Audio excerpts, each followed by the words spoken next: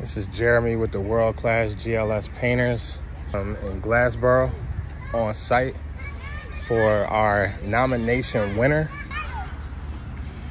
Boys and Girls Club of Gloucester County, Glassboro Center.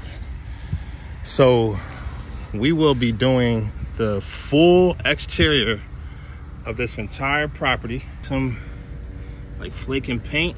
When I have Johnson's Property Maintenance power wash the whole facility, my whole team is going to be here painting everything. Happy and thankful. I met with Antoine, the director of Boys and Girls Club today.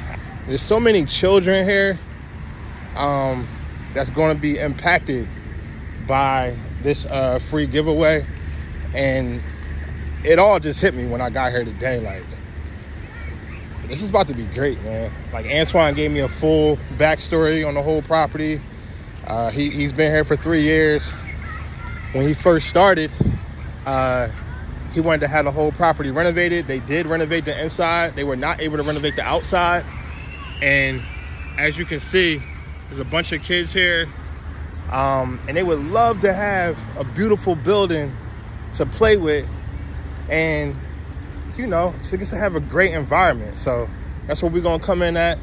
So we get thankful to be able to give this opportunity to the children because they are the future.